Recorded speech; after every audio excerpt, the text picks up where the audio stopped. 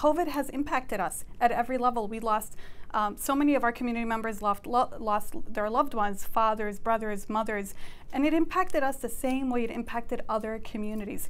As we know, you and I know that COVID does not know color, COVID does not know communities, COVID does not know race or faith. A lot of the folks in our community are not able to access information because of their language skills in English aren't very strong. While it was translated a month late or 2 weeks late. So the information that you're getting, especially because COVID changed and so much new information was being discovered and being acknowledged or being understood, the information was going live to mainstream and to the Spanish community quickly, but to the rest of the languages that were spoken in the state of Illinois, it was coming at a slower pace. The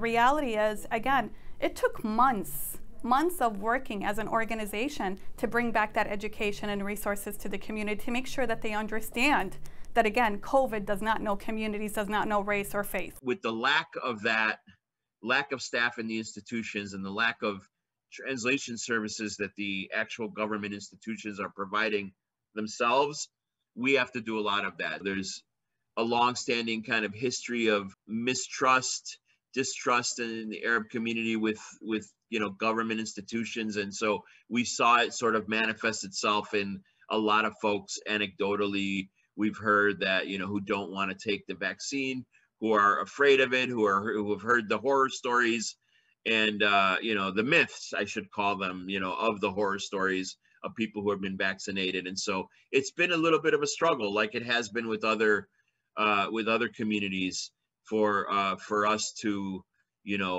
convince the majority of the folks in the community that it's safe to take the vaccine and that they should take the vaccine. When we talk about funding and funders, our community as an Arab American community being counted as white, we are the invisible community. We are not on the radar of many institutions, funders, and that impacts us as a community. It's really important for folks to understand that that the Arab community does not get counted in this country in the same way that other communities do. We are subsumed under the category of white, but we don't necessarily benefit from the privileges of being white. This not having a category really has hurt us as a community. How do you build programs and services for a community that doesn't exist? And how do you capture numbers when you don't have access to any place where you can capture those numbers so you can build a story around the issue? It's frustrating.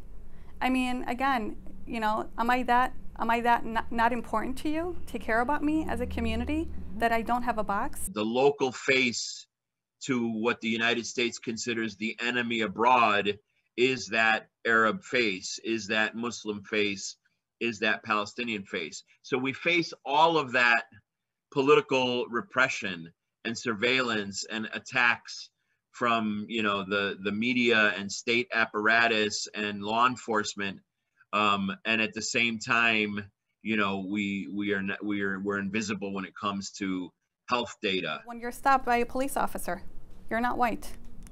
When Arab Muslim children or just Arab, and they're being a target of hate crime. Again, when we talk about white privilege, our community is not afforded that white privilege. Are you white? Not treated as white. Nope. We are not white. Could have saved lives. It could have saved lives in our community as well. And I think that's why we're continuously pushing, is to ensure that funding is available, like the vaccine. We want to make sure that the vaccine is in our community. We want to make sure that it's being taken by our community members in their community where they have no fear.